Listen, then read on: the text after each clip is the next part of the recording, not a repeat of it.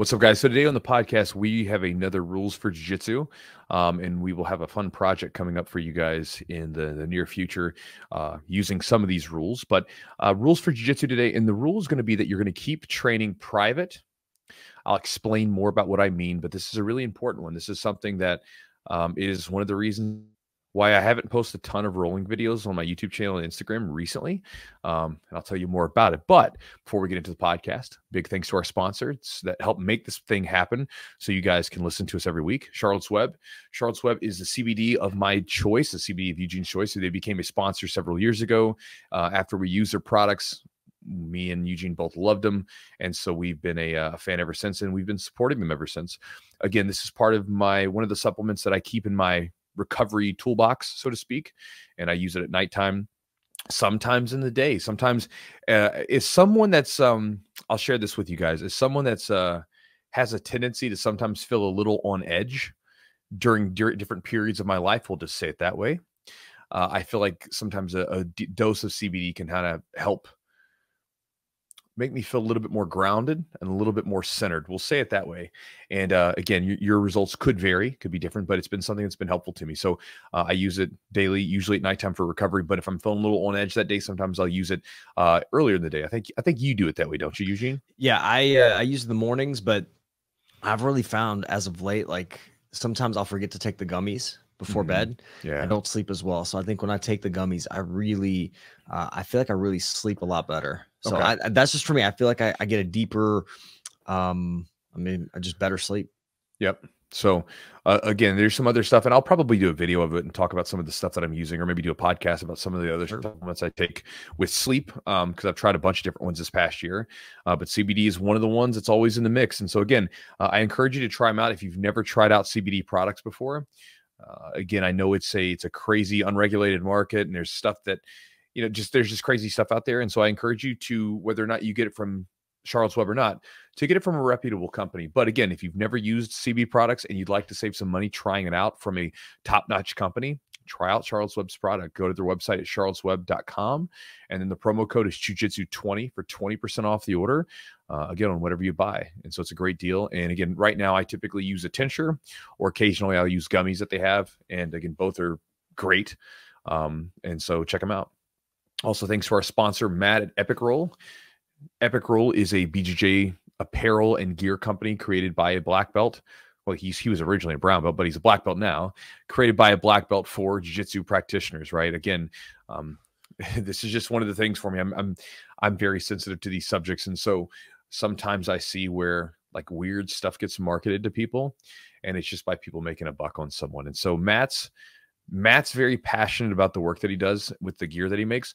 First off, he makes all the designs. So, he literally like pours his creative energies into making the designs on the shirts and the gear and everything else. And I think it shows, because I think his designs are really cool. I think they're very unique, and they're designs that you kind of want to wear. They're not too over the top. Most of the time, they're pretty cool, pretty chill. And at the same time, the shirts and stuff, everything's high quality.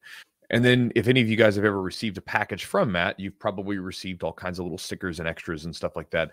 And again, I think that comes from the passion that he's in it. Obviously, we're all out here making a buck, right? Trying to make a living and do our thing. But there's also a thing where it can still be a very passionate thing for you, where you want to deliver to people and give them something super cool. And so I think that's his main driving force anytime I've talked to him. And so if you've never checked out any of his stuff at epicrollbjj.com, I encourage you to do so. Go check out some of his gear, some of his shirts, some of his apparel, see what you like. And if you find something you do like, you can save 15% on the order by using the promo code Jiu-Jitsu at checkout. Also, thanks to our sponsor, Manscaped. Manscaped is a premier men's grooming product company. It used to be pretty much everything was below the belt. It was like ball trimmers and ball deodorants and stuff like that, which obviously they still make, and all the products are great. But again, they've got everything from head to toe as far as colognes, deodorants, shampoos, body washes, nose trimmers. I mean, razors, the whole thing. And again, I've used almost everything that they have at some point. And I like everything. The colognes, the body washes, and the shampoos smell great. The deodorants, they don't have any weird, funky like aluminums and stuff like, or metals and stuff in them that a lot of times are present in deodorants. And again, I'm one of those kind of weird hippie people that like I just think it's probably not the best idea to put this stuff right by our lip system, right? It's probably not the best idea. And you think about your skin, you put all that stuff on your skin is a giant organ that absorbs stuff.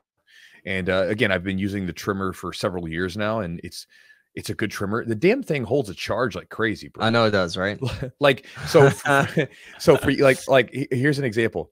Pull out the Manscaped one there at the I'm not with Eugene in the studio today, but pull the one out. So that sucker's that's one of the 4.0 lawnmowers. Their trimmer that I use for my beard down to my balls. And that sucker, it's been sitting there for like, it's been like, a year and a half. Little display model. Yeah, we just use it for display. Let's see if we can hear it. Still going. It's still going. Lights still on. Yeah, it's awesome. The damn thing holds a charge. So like I use mine mainly, like I use my trimmer obviously to trim whatever. Most of the time, most often it's for my beard to keep it trimmed up. And then like, you know, like if I get like furry around my chest and stuff like that, I'll trim it up. Well, Jess trims it up. But anyway, like we have the one I rarely have to charge that thing, bro. Like I get it charged up and then it just holds its charge. It's a really good product. And so again, whether or not you guys want a new trimmer, or you just want some products like deodorants, body washes, things like that smell amazing, check them out at manscaped.com. And the promo code is Jiu-Jitsu20 for 20% off the order.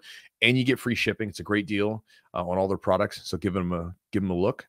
And also, guys, if you want to support the podcast directly, you can do so by going to our Patreon at patreon.com/the Jiu-Jitsu podcast. Upon joining now, we've changed a few things up. You will get a seminar that I recorded several years ago and showing some of my best techniques, some of my favorite techniques that I did.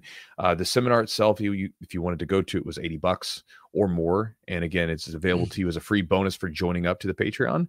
And again, when you join the Patreon, you get access to tons of exclusive content that we don't release anywhere else. That's been going on for several years. And Eugene, did you just upload the warm-up? Yeah, the warm-up's in there. It's the one that we did at the camp. Cool. And so the warm-up, guys, here's another thing that we just added to it, or we've added to it. We have a warm-up that Eugene recorded at one of our seminars, one of my camps recently. And warming up is one of those things where a lot of people are always curious about ways to do it, or even stretching and be more mobile. People want to know like what's some good stretches. I told Eugene before this camp, I said, listen, bro, I just want you to come up with like 20 minutes, 25 minutes of like the simplest, best stretches that you could give for someone that's doing jiu-jitsu, that's going to help target the muscular imbalances that we face. Because we all know that jiu-jitsu kind of creates muscular imbalances, right? Sure. It's just the way it is. And so I was like, give us just 20, 25 minutes of simple stretches that you could do to deal with those particular areas. He did it. And what's so funny is we've done this with several different camps. And every time they're done doing them, they're like, man, I feel great. Like they're like, I feel so loose right now. And so if you guys are a little bit tight, if you don't do enough stretching or whatever, and you would like 20 to 25 minutes of simple stretches that you could do at home or wherever by following along with Eugene's instructions, then if you go to the Patreon, you can get access to it. And again, it's a really straightforward, simple stretching. And along with getting that bonus, you'll also get all the other content. So check it out at patreon.com/the Jiu-Jitsu podcast. And last but not least, guys, if you want to become a part of my Chew Crew email list and get my daily email newsletter, you can do so by going to jiujitsu.net/join, JOIN. When you join, you'll get 3 free Jiu-Jitsu ebooks, and you'll also get my daily email newsletter, which includes, my philosophical ramblings and ideas on training, as well as special offers that I don't release anywhere else. And special discounts and stuff like that. So check that out. And guys, with that said, let's jump into this podcast.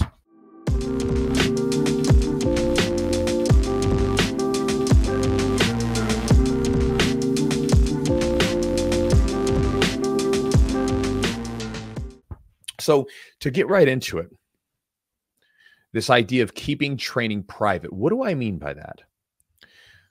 Well, there's a thing where we're all aware of this. When we train with people, it's a very vulnerable situation that we're in, right? Because when you train with people, you're doing something that you really like, and a lot of times you get very into it. You get very attached to trying to be better at it. You get focused on being better at it, and it means a lot to you. And so when you lose, it doesn't feel so good. And where this is coming from is I personally have stopped recording most of my rolling sessions. Primarily, I'll record some of them from time to time, but primarily because I don't want my students to always, like, if I've got my video camera guy going, I don't want them to be in a situation where the training is no longer private and they can't just experiment. They can't just try stuff out because they're like, oh man, I'm going to be in front of 300,000 followers that might see me rolling. I want to do a good job. I've also found with me sometimes where people want to record me rolling with them. And it's like one of those things where it can't just, like, I don't always want to roll to the death. And instantly it kind of creates that unfortunate environment where you can't just, because now it's like we're trying to look a certain way in front of a camera. And for you at the gym, you may not have cameras going on. So although some people do, they record the rolls, but you could be in a situation where you could talk about it. That's one of the things I remember years ago, having a situation between a couple of my guys where I had to talk to one of the students and like, hey, listen, bro, like, don't talk about tapping. Don't tap and talk about it. Because that's not a good idea. Because again, that we're in this vulnerable situation. And if we start talking about tapping people out, like kind of gloating about it, then it destroys the trust. It destroys that connection and that bond that you have with your training partner. And then when you roll with each other, it's no longer about training. It's about, you're going to try to beat them because you don't want to hear this dude talk about beating you, that kind of thing. And so I think it's really important to keep your training private. Recently, I was asked by member of the Chew Crew email list, and he was telling me that there was someone at his gym that records the rolls and then posts them on Instagram. And he's like, records the rolls, and he's like, man, he goes, I don't really want to roll with him because I don't want to end up like, because again, he doesn't want to like be caught on something or whatever and end up on Instagram, like having everybody stare at him getting beat. And he doesn't want to be something where like the guy's gloating about like, look at this armbar caught on this guy. And so he says it kind of deters him from wanting to roll with them. And he was asking for advice on that, and again, so I think that it's one of these things where we've talked about this before. When you train, it's training. It's not necessarily about always winning. And that becomes difficult when you feel like you have to be on. You don't feel like you can just go in and do your thing. You don't feel like you can go in and make mistakes because you don't want to end up on the internet for everybody to see. Not that it matters. Of course, this is all ego. But again, all of us have egos, right? We all have them. You don't really exist if you don't have one. And there's a lot of danger in not having one. But at the same time, we can all understand that nobody really wants to have their nose rubbed in the fact that they just got beat. Nobody enjoys that. Even if you're very relaxed and you can accept loss, it's one thing to have criticism and critiques. It's another thing to like have someone just like blatantly put it out there, and it's not very enjoyable. And I think that it creates a detrimental sort of or a bad environment at a gym. We'll say it that way. It creates an environment that isn't going to be positive for the long term. As far as training goes, because then you're not really training. Now we're basically competing against each other for people to see. And so that's the idea today, like with this rules for jiu-jitsu.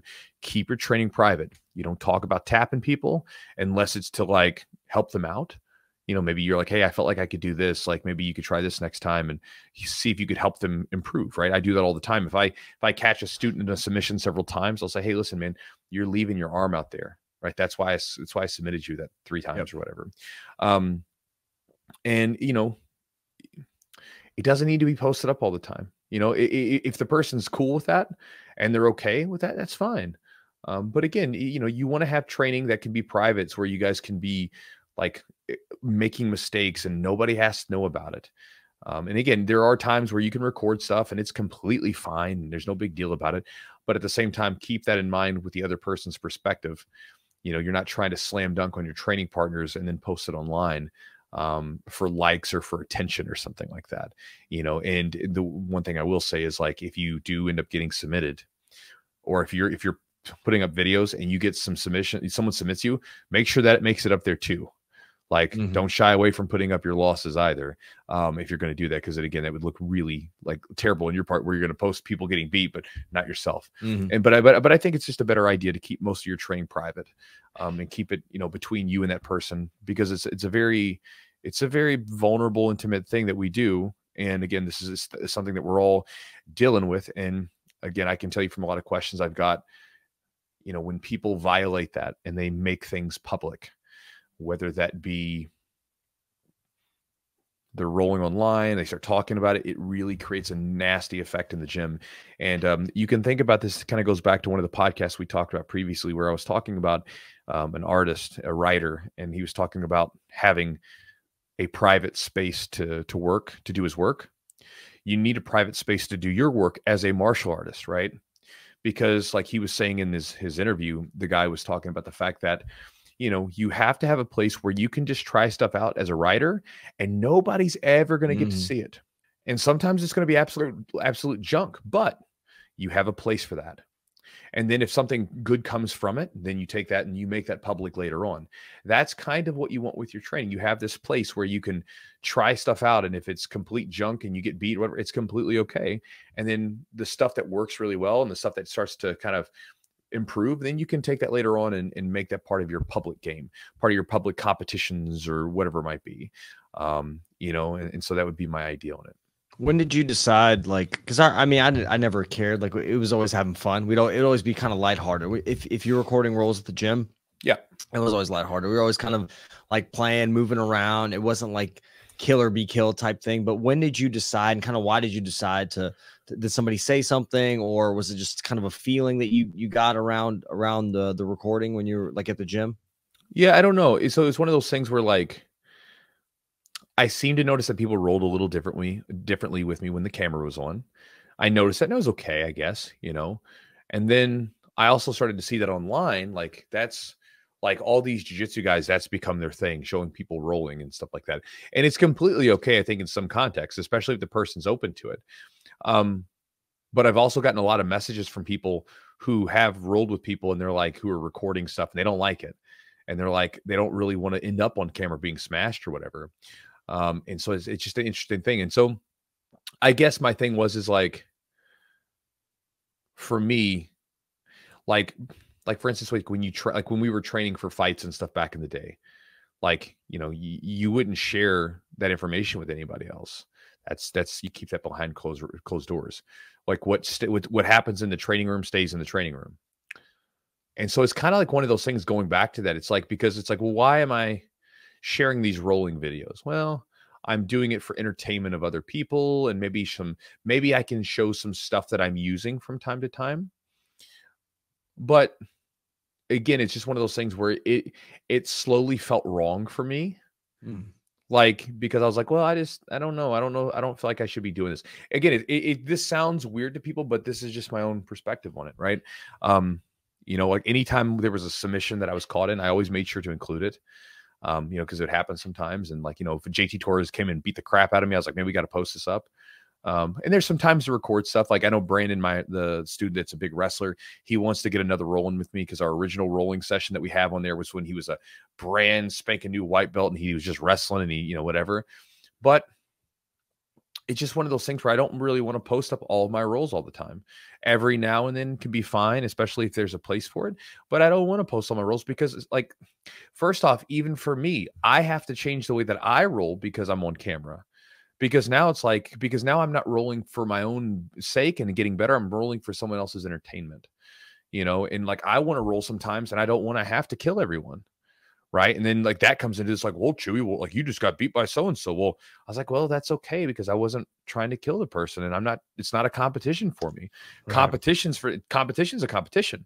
Like when I roll, as well as I do, like I get past and I'm trying stuff and people catch me sometimes in the gym. It just happens. Like, and I don't want to expose that to where it's like, first off, I can't do that because I'm trying to entertain people and be this really flashy roll or something like that.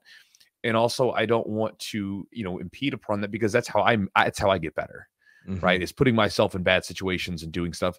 And so it's one of those things where, from my standpoint of my own improvement, I felt like it was getting in the way. And then I think for students, whether they know it or not, I think it affected the way they rolled too. And so I just didn't think it was the wisest decision, that kind of thing. And I've seen like it's popped up more and more where everybody's just like rolling and they're like showing the rules and stuff like that. Obviously, most of the time in a favorable light. And so it's just like one of those things where, there's more people that do that. Let them do it.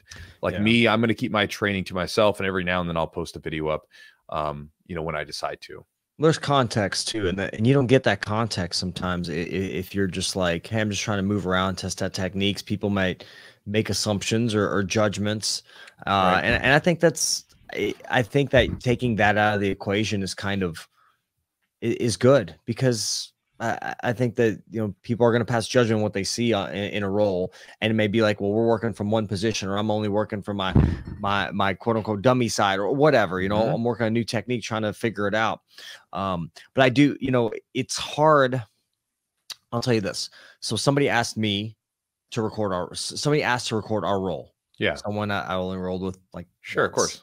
and um it changed it for me, because I was the upper belt, Yeah. and I didn't know what the intention of the recording was, essentially. Like, I mean, so for me, it like went instantly, like from, and they asked me the day before to do it. So for me, it was like, okay, I know now I'm gonna have to be on it. Like, because Mhm. I don't know, like I'm gonna have to prove a point in some way, or show that like I have a certain skill set, and then I'll kind of, you know, and for me it was kind of difficult. Like Yeah. it changed. It changed the It didn't nature of make it. it fun anymore. It didn't make it necessarily fun.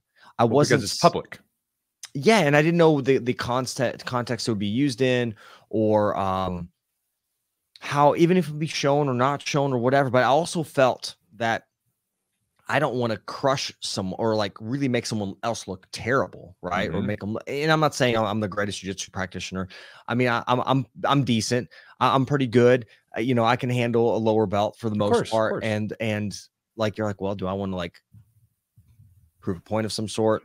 I would do Mhm. want to not get crushed myself. Like, what is this? The purpose of this role? So definitely, when you record, like I don't give a shit. Like, we're moving around. Like, if you and we've Right. rolled so many times, we know kind of each other's movements, and we kind of flow and we move, and we always kind of roll. We don't really roll terribly like hard, unless I do something that you don't like, and then and then you put it on me, Or I which I almost get you in love. something, and then you turn it up and you give me that Yeah. face. Which I Like, love. I love, man, like when like I make you turn it on. I mean, like I did something really bad or did something really good. One of those yeah, two things. and that's like that's something that like I might do from time to time, is do like an open mat rolling session. Like, Yeah. hey guys, I'm gonna have someone going around recording everyone, and we're just gonna like record some stuff and have that, and just kind of have it during like open mat sessions and stuff like that. But it's just not something I want to do all the time, you Yeah. know. And, Yeah. and again, it goes back to this thing where I need my training to be private so I can play. If I can't play Yeah. in my training, then I can't, because it's public, and I can't just allow myself to make mistakes because I feel like I'm trying to entertain people for likes or for entertainment, or because I'm trying to avoid someone like making a shitty comment. Not that I really care Yeah. about someone's comment, but like if I'm going to make a video, then I want it to do well. And like watching me work through some position that I'm still tinkering with typically isn't going to do the trick. Right. Mhm. Yeah. And so again, I need my time to play.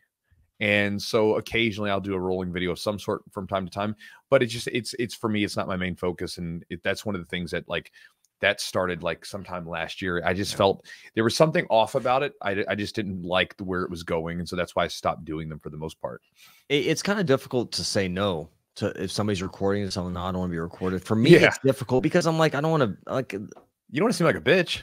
yeah, and you don't Uh, want to seem like you're punking out, and you don't want to seem Right. like you're an ass of any sort. Like, you know, you just like, okay, fine. But it does change the dynamic of the role. Especially Well, like if you're the especially, upper belt and you got yes. nothing really Mhm. to gain from it. Well, all right, I beat a purple belt or whatever, I beat a white belt. Or you know, there's not much to gain from it. But like, I think that if you know the other person, you guys have kind of that Yeah. chemistry together. I think that it can be fine. Well, and that's the thing that I think is important. Like if you know the person really well, then that's fine. No big deal, right? You know the person, but like if you don't know the person well enough, or you haven't rolled with them for years, there can be a problem there. You know what I Yeah. mean? Yeah. And again, even with like some of the lower belts, like I said, like when I was rolling with some of the students, sometimes I'd notice that their game would change when the camera would come on. And I think it was like almost like it's showtime and I don't want to make Chewy look Right. bad or something Right. like that, right? Like where now they're changing the way they roll with me, where they can't just enjoy it, you know? Now sometimes it actually worked for the better. Like there was a couple times like I rolled with like Big Rob, and Big Rob was like doing cartwheel passes over my darn Uh-huh. guard, right? And Yeah. he got all pumped up because the camera was going, and it actually worked out for the better, made for a fun video. Yes. And again, those have those places. Obviously, me and Big Rob, like, you know, love to do to death. I mean, we've known each other since we were white belts, so that's fine. But I just think it's like you said, there is a relationship element to it. And so you have to take your time. And that even goes back to, like, you know, talking about tapping someone. Like, you will make, like, you and I could make a joke about tapping one another out, and it would be completely fine, because we would just, we know that, like, we would be talking trash to one another, and it's fine. Absolutely. You know what I mean? And like, there's those guys, you know, in the gym where, like, you know, you can make those jokes because your relationship with them is tight enough to withstand that. But just as a general rule, you don't want to, that's not how you want to start things off. You know, that's kind of something you can do down the line, but not in the beginning. Yeah. I do feel, though, there is value, like, for me personally, or even for like a lower belt. If you maybe don't have a lot of competition time, or like video. See, usually people record their competitions for the most part. I do feel like there's some benefit if you kind of know how to break down film or movement, like you can see some things you're doing, some tendencies maybe that are good or bad. And I think there is value to it. It's just the right context and the right way to do it, you know? So I think, like, do you think, like, if somebody wants to record, is there a good way to kind of like bring that up to someone? Like, well, yeah, I mean, if you're recording for your own sake, then who cares? Like, if you're recording to like here's an example. Like, I wear a heart rate monitor when I roll most of the time right now, and I'm syncing up how I feel with where my heart rate is. And what this does is it kind of lets me know, okay, man, like, I'm like getting to the point where I'm at the top end of my gear, and I'm about out as far as my engine goes, right? So let me slow down a little bit for a second till I can get my heart rate back down a little bit. Oh, okay, good. Now I'm back in like the 120s or something like that. Let's push it a little bit faster, right? That kind of thing. And so, like, you can think about it that way. A lot of times when you watch videos, you can see what you're doing and remember what that feels like. Because a lot of times in jiu-jitsu early on, one of the things that people will experience is they feel like they do something, but then they're not.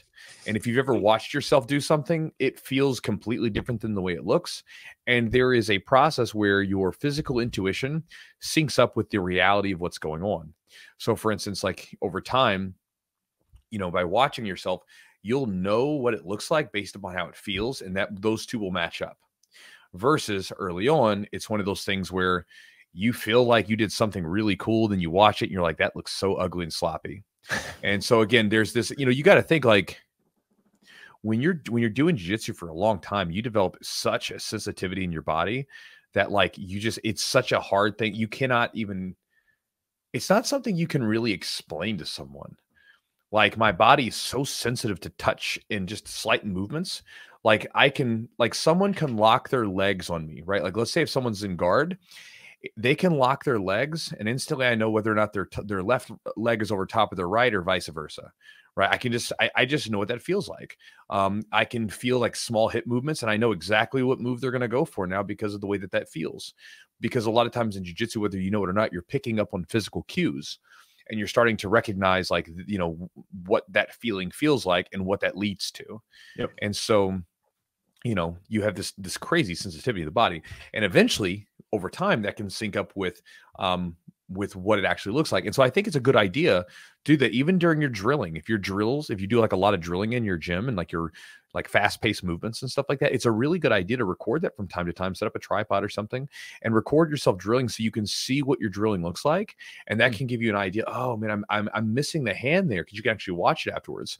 And it's one thing to post that; it's another thing to just kind of have it in your own your phone or whatever, so you can look at it later for your own sake. You know, that's the difference. You know what I mean? You going up to someone and saying, "Hey, listen, I want to get a roll in. I'm watching myself record. Do you mind if I record the roll so I can watch it later and kind of like see how I'm doing stuff?" No big deal, you know, but it's a different thing to post it up on, like, "Hey man, we're going to go, and I'm going to go really hard. And then afterwards, if I catch you in a submission, that's going to end up on a friggin' Instagram video with me like putting music to the background." You know, do you think that, that, like, etiquette wise, they should mention that to you? Like, "Hey, I'm going to go hard." Like, you could go into a roll and you think it's friendly, and one person doesn't think one of the competitors or one of the people competitor, see that, is trying, really take your head off. Like, do you think like, hey, if we're going to record, that's kind of like should be an unspoken thing, or they should even tell you like, hey, I'm going to go pretty hard. Okay. Just to let you know, like, or do you think that's something that doesn't need to be said? Here's the deal. Here's the best way to approach that. Think of rolling like dancing, right? So like, and think, think of it like this. If I'm going to dance with someone, right? Let's say I've never met this person. Like, let's say I'm getting ready to dance with a woman. I'm not going to immediately go up and start grabbing her butt and pulling her into it, right? Like, it's like, hold on a second. I don't know you, right? Like, we just met. So we might start dancing a little bit further apart or whatever. Maybe a slow song comes on, we get a little closer. And maybe by the end of the night, I'm grabbing her butt. But maybe I'm not, maybe she's like, I'm not in the mood for that, whatever. Who knows? I don't know. Not that I go around grabbing women's butts. I'm just saying, like, guys we're just, we're friggin' filthy mongrels. And, women set our boundaries for us, right? They're like, this is where it stops, right? Just the way we are. And so, with that said, when you're rolling, a great idea is basically to start your rolls off at a nice, smooth pace. If you don't know the person, if you know the person, like you guys, you know what you're going to do. Like if I roll with Eugene, we have a like a rhythm, a dance rhythm that we go off of, if you will. And we have a cadence. We have that feeling of each other. We know exactly what it's going to feel like. If you've ever done like salsa dancing or something like that, like you can dance with one person to the next and you almost have a different feel to each person. Jess and I have been riding horses, and each horse has a slightly different feel. And so if you have a particular horse, that this one kind of stutters right before they go into a full canter. This one, like it's super smooth and they go right into it, with no hiccups. That you get used to these things. Well, it's the same thing with your rolling, right? Like as you roll with someone, what kind of roll you're going on to. Like if I roll with some guys, like I know that they're a bit more explosive and I've got to be ready for that. Where some guys are a little bit slower, and so I'm more thoughtful of that. Some guys are more aggressive on leg locks. Mm-hmm. And so, you get used to these things. But when it comes to like rolling with someone, if you've never rolled with them, you don't really know. Start off the rolls like kind of slow and smooth, and then see where it takes you. Like when JT Torres and I rolled, we rolled for about 30 minutes straight. And at the beginning of that 30 minutes, it was like slow. We rolled slow for about 5 to 7 minutes or so. And then slowly it began to pick up until the end. We were moving I was moving. He was moving a little bit. I mean, I made him sweat a bit. I made him work. But he was definitely very good. But, then we started moving faster and faster and faster. But it was like this warming up process. And so I think if you've never rolled with someone, it's a really good idea to try to warm up with the person. And maybe this is just me. Like, that's just the way I like to do it. And that's the way that I've liked to do it since I was in my late 20s. I don't like to go and roll with someone and go bat out of hell after them. Because it's like, I don't know, there's just something about it. It's like, hey, man, let it roll. Okay, now we'll slap this. And then we progress up to that. A lot of times it's really hard for me to be comfortable giving someone my 100% until I get to know them a little bit. And I don't know why that is, but that's just the kind of the way it is. A lot of times when I roll with people, I don't go 100%, and it actually takes a lot for me to get to that point. Well, you don't know. You say you don't know why you don't go 100%.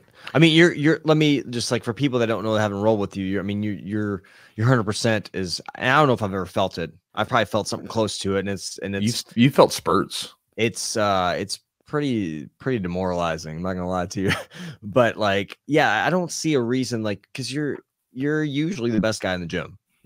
All things considered, you're the best dude in the gym. And so, like, you don't have to. Nobody really pushes you to that 100%. I feel like, but here's an example. You need it. You don't need that gear. But here's an example. Like when I was at the Origin Immersion Camp, I rolled with a guy named Formiga. Right? He's a 9-time Masters World Champion. Very good. He's been a black belt since I started Jiu-Jitsu. Like the year before Jiu-Jitsu. It's crazy. So when I rolled with him, like, I didn't go crazy hard at first. Like we picked up the pace towards the end, but in the beginning of the roll, it was very smooth. We were fighting grips and everything else. And we started to progress from there. Like I didn't go into it like, all right, I'm going to try to smash this dude. I've never rolled with him before. So I wanted to kind of like ease into that. Right. Yeah. And so that's how I try to start my rolls. And again, doing that just to share with you, maybe I don't smash everybody every single round, but when I go to places, I typically get invited back. And when I go to places, people like rolling with me, like it's not one of those things where there's no pride or ego about it. It's like like my role with you, like I want to have a good role with you. Like if I'm that worried about competition, I go to competition training or I'll go compete. Right? That's a time and place for that stuff. My day-to-day training or when I visit places and stuff like that, I don't give a damn whether or not I submit you and look good. I'm there because I'm training. I enjoy training, and I enjoy training whether or not I submit everybody in the room or whether I don't submit anybody. I just like training. And so for me, like I'm beyond that of having to submit everybody and beat everybody. Again, this maybe is because I'm a bit older. And so I've proven stuff to myself, you know, Yeah. and someone that's a bit younger, maybe they haven't proven themselves to themselves. And so they're still dealing with that. But for me, I've proven myself, I know what I'm capable of. And so I can turn that gear on when I need it. And then when I don't, then I just kind of go to a different gear, and I enjoy that pace. And again, whenever I roll someone new, before I ever turn up the gear faster, I always try to like ease into that process so they know that, like, listen, I'm here with you. I'm not trying to stand up over top of you. I'm not trying to smash you to the ground and whatever else. Like, I'm going to try to beat you. Technically, I'm going to try to beat you, but we'll do this together, you know, that kind of thing. And again, it's just the way that I like to do it.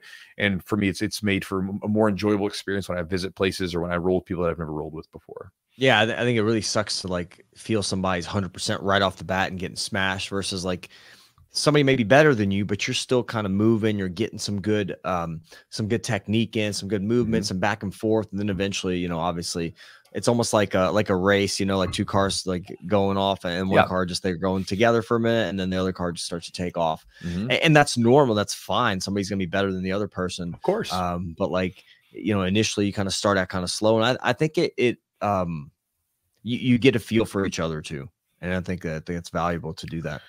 Yeah, because I mean, think about like if you went to a gym, let's say, example, you traveled, went to a gym and you rolled with someone you never rolled with before, and you're in a gym you've never been in. Yeah. You're going to be like, okay, well, how do I roll here? Should I go hard or whatever? And then everybody starts blasting you. It's going to be like, whoa, I'm not ready for that. Like I remember I went to a gym one time right before the Pans. It was like 3 days before the Pans, like before I was going to have to compete. And there's a bunch of black belts in the room, and I figured they were going to go light. Started rolling with them. They're all going crazy hard. I was like, oh, I wasn't ready for this today. Like I was coming in for an easy round. I was coming in to move a little bit, not to kill or be killed. And, you know, and this is like, for instance, we had a visitor come in. We had a couple of visitors come in the other day. And when I started rolling with them, like the first guy I rolled with, we rolled for about, I think it was a 6-minute round. And we started off that 6-minute round with like, I started probably about 1.5 minutes of just kind of grip fighting, moving around.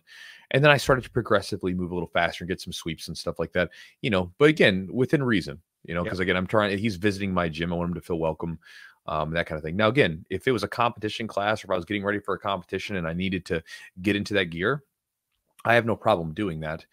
But again, it's one of those things where if I'm going to try to like smash everybody, like, you know, if that's my goal, then I'll go compete. Yeah. You know what I mean? Like, I'm not going to just do it for the internet. You know, I'm not going to just do it inside of the gym. I'm going to go compete, you know, because that's where that kind of stuff really matters. Inside the gym, it's important because it's where we build our confidence. But ultimately, for me, training is training, which doesn't just mean I have to win all the time. Yeah. And so like, but if I'm just focused on that one, I'll do competition training, and then I'll go do a competition where I need to do that, where I've got to kind of be in that mode.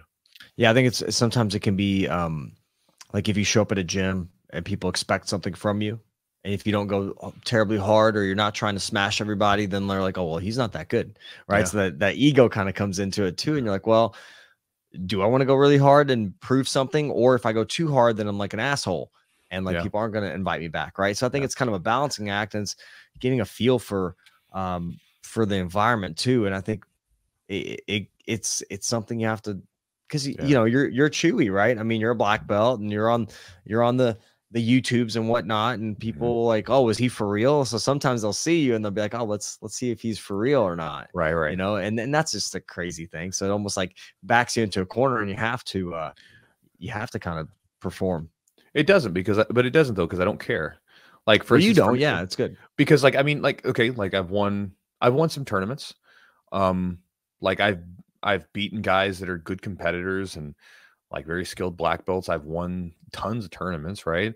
I've won more gold medals than I remember, right? So like my status as far as a skilled, competent black belt, that's undeniable. It's been proven time and time again. It's been my ability as a grappler to be competent has been proven since I was, 18 years old, right? Yeah. I've been competing in jiu-jitsu since I was 18 years old and winning medals since then. So that's me. Like I'm good. I'm good with me. So if I lose a round or if I'm not going as hard or whatever, I don't care. And if you judge me upon that, I don't really care. That's your own business. But nonetheless, inside the training room, that's where I'm still going to have my private work, right? That's like, It's the lab. think about it this way, going back to that writer's work, right? That would be like judging someone based upon one role in a training environment. That would be like going in, opening up some random page of their brain dumping journal, and then judging them upon that piece of work rather than looking at all the other work that they've published that's been best selling and done really well. They're two different things. Like competition is where we publish our work as competitors and as grapplers, right?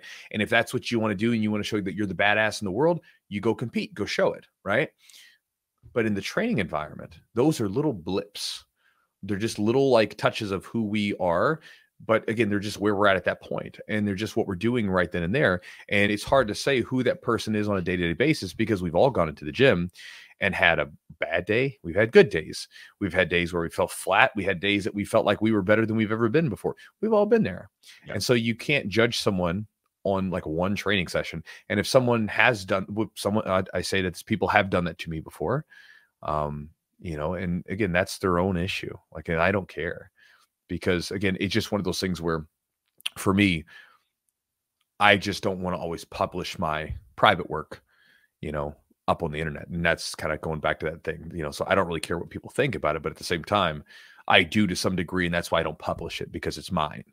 Right. Just like I'll publish like books, and I have writings and I publish an email, but I don't share people like the private, like my private journal that I have that like is basically where I dump out ideas and just write down stuff, right? That's for me. That's not for anybody else. And so, yeah, no, it totally makes sense. I think there's something good about keeping some of your training private. Like if you are going to compete and things like that, if you have a competition coming up, obviously it's like, you don't want to show what you're working on. You don't want to show your A game, your game plan, that type of thing. So that's just kind of a no brainer. I think it does need to be said, but you don't want to, like, obviously you're training, but you want to keep that stuff private. You don't want to show people exactly what you're doing. I think that's part of it, because people might be watching your tendencies and how you're moving and studying that, and you don't want to give them any extra material. Very possible. It's very possible that goes on. So guys, hope you enjoyed today's podcast. Hopefully that made sense to you. Again, I know the idea maybe was a little different. And again, it's not to discourage people from being able to record videos and stuff like that.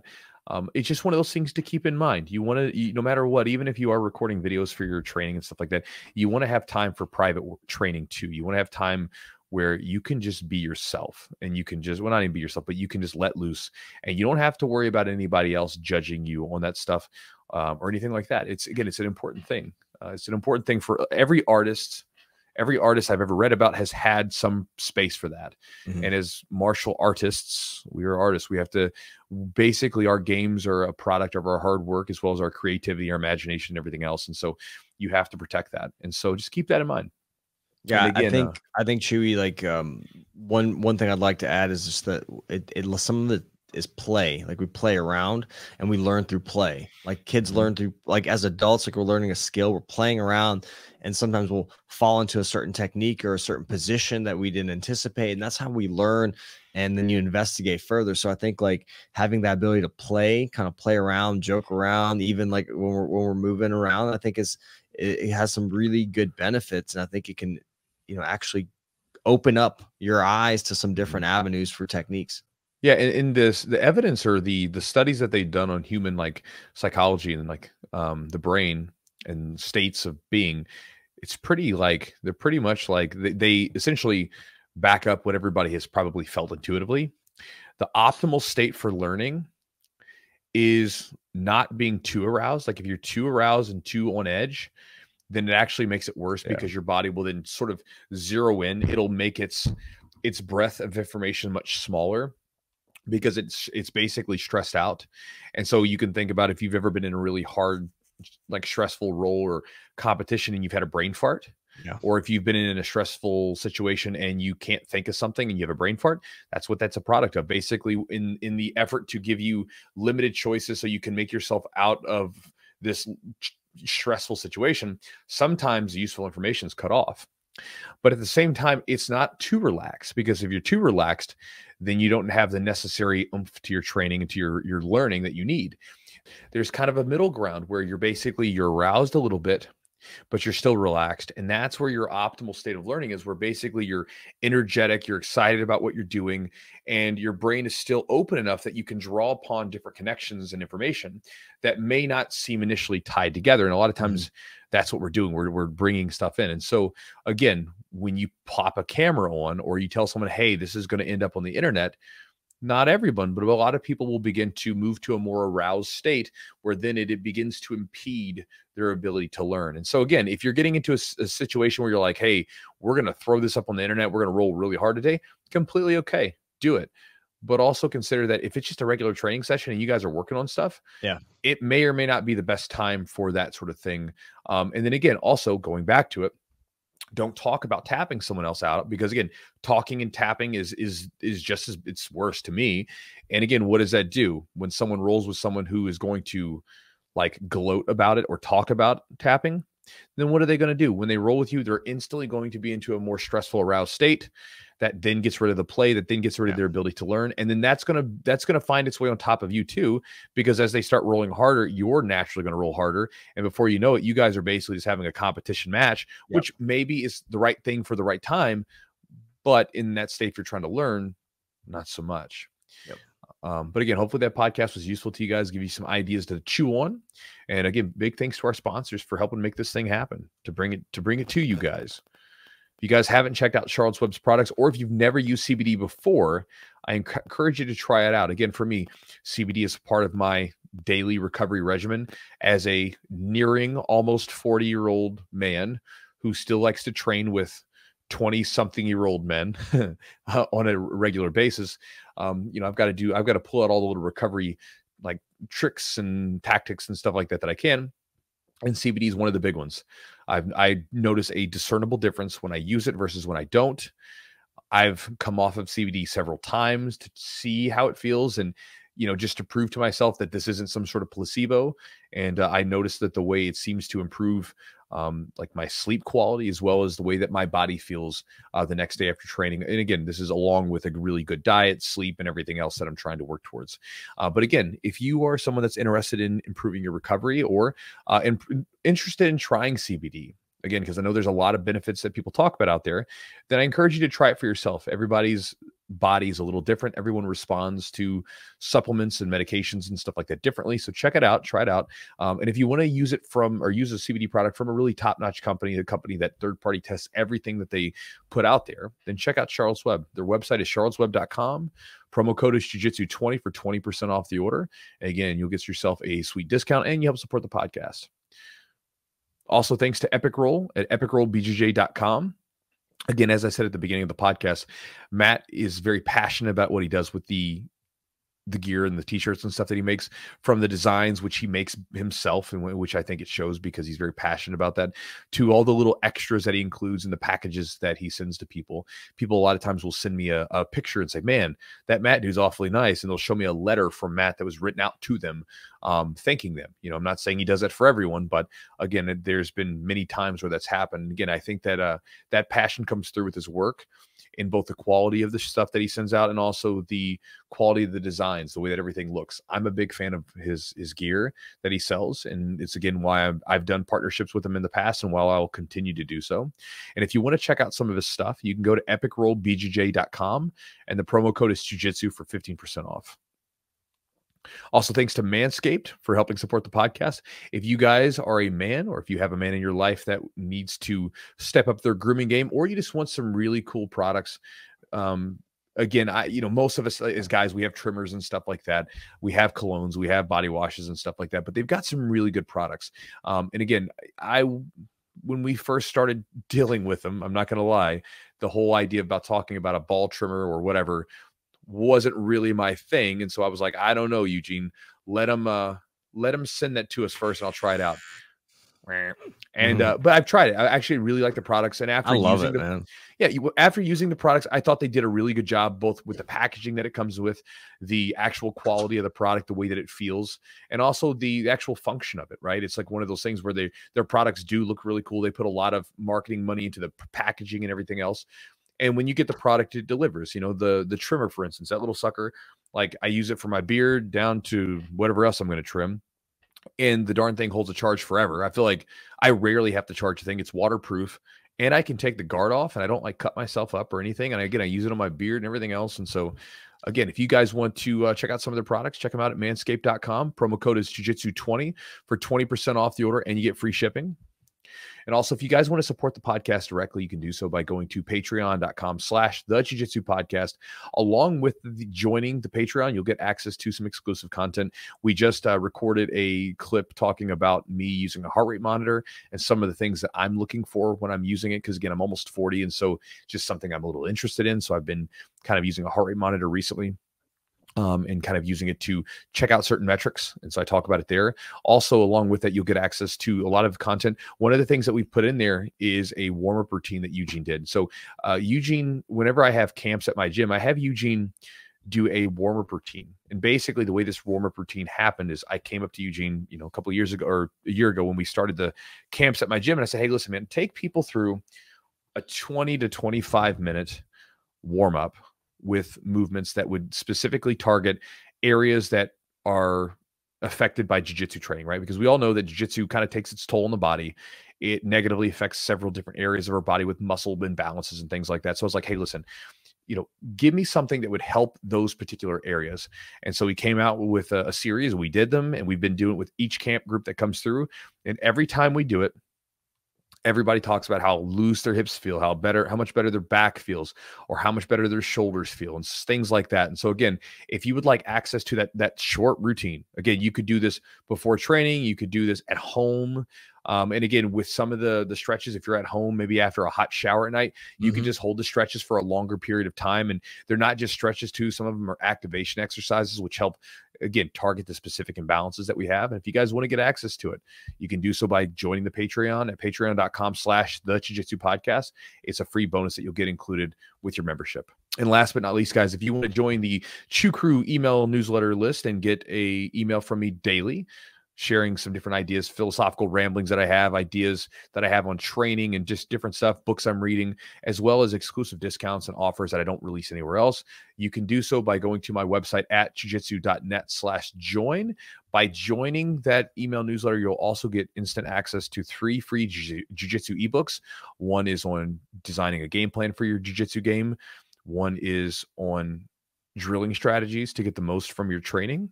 And then the last one is some at-home studying tips. Again, from a black belt's perspective, some really good at-home studying strategies for you. So if you're not able to train or whatever, it's some ideas for you. So again, hopefully all that stuff helps you guys. And again, thank you so much for being a part of the podcast and joining us once again. And again, if you guys have any questions, comments, concerns, ideas, anything at all, you can send them to us by 2 different ways. You can either send them to us by Instagram, by going to Instagram and then putting in the Jiu-Jitsu podcast, and you can send us a message there.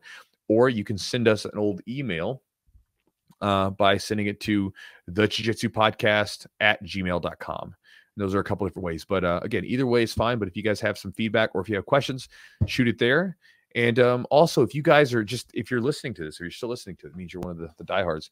If you're listening to this from time to time, feel free to tag us in the tag me and the podcast. So if you're ever doing it around, tag the podcast, Jiu-Jitsu podcast, and then also tag Jiu-Jitsu, and I'll share your stuff. Be happy to share it.